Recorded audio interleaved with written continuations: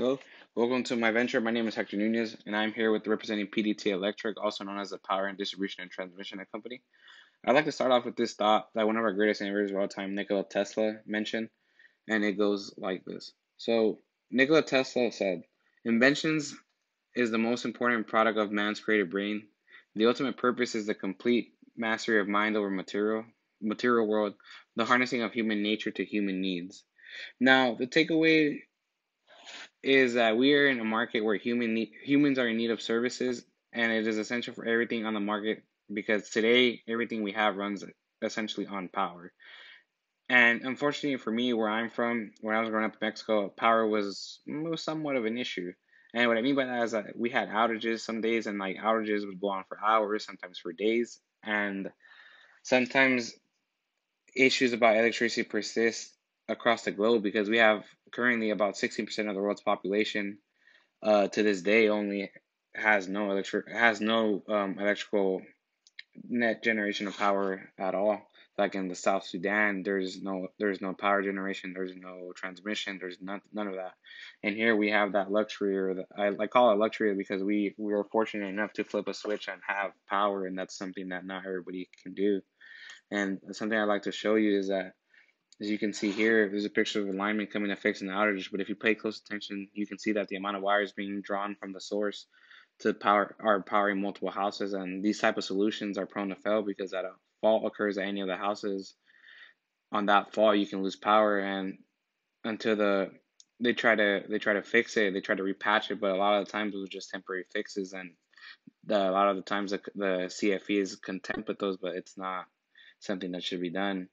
I suggest that, or I propose, I guess, for my venture is that they we take we design a new system, a new power distribution system where there can be minimum outages with reliable source of power, and we have in more developed countries like the United States, France, England, and something I'd like to just to point out as cost as what they do now. Right now, Mexico is currently charging, and this is in dollars, but it's approximately 8 cents per kilowatt hour, or in other sense, if we were to scale that up, it's $4 to $5 per megawatt hour per household in a residential household, of course. And from a customer standpoint, I believe that if you're paying for electricity, you would expect that the benefit of that you would have a reliable and effective design system for power distribution because you're paying for that service, and that's something that needs to be given to you because you're paying for it.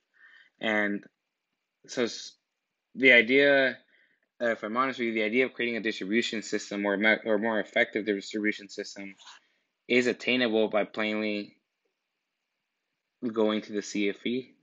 And what I mean by that is that the CFE, or the Federal Electricity Commission, it regulates this power net generation, such as here we have APS or SRP, and in Mexico they're the front runners for electrical distribution and transmission.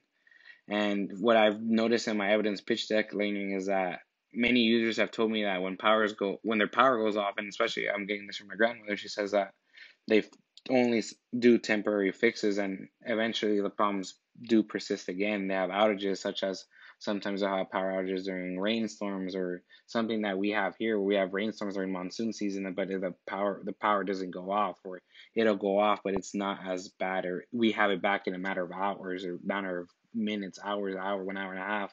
Over there, it's probably a couple of days that they wait to do that. And what I'm trying to say here is that I'm not trying to reinvent the wheel. The issue here is that how can we take a distribution system that already exists and is in place and effectively iterate it to better meet the needs of those affected by those outages or that transmission inefficiency. And the reason I say this is because the users are directly affected by this. Because what I'm trying to propose is that we bridge that gap in aiding customers with power outages, and even those who currently have no power. How can we take a system that's already in place and scale it to that specific need or that use that they have it in their current conditions? And like I mentioned, the CFE, I'm currently working on this venture looking for ways of ideas of either building a new distribution system or fixing one. But if I'm honest with you, the idea of building a new distribution system or even building a power plant to supply net generation in a third world country, it's unsurmountable thing. It's an unthinkable cost. To do this, if we were gonna scale it where it was at in Mexico, is if you would have to go through the CFE, and this would have to be funded by them, or it'd have to be funded through the government itself. And the reason I say is because like the payers themselves is you're paying for the electricity, right?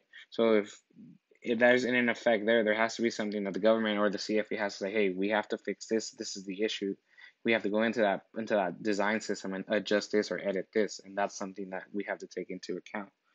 Now, the downside would be that when adjusting power is power consumption depends on loads and houses, and each load has a different price. So there would be a fixed price on how much net generation there would be, but it would depend on each consumer depending on the amount of electricity that they do use, and not into taking into account if you were to build a plant, how much would it cost to do that, or what would be the cost of labor, maintenance, materials, all this that's economical that we have to take into account for this proposed solution or this idea of what we could do to be able to either create a new system from scratch or hey, take this system that we have and adjust it to what we need.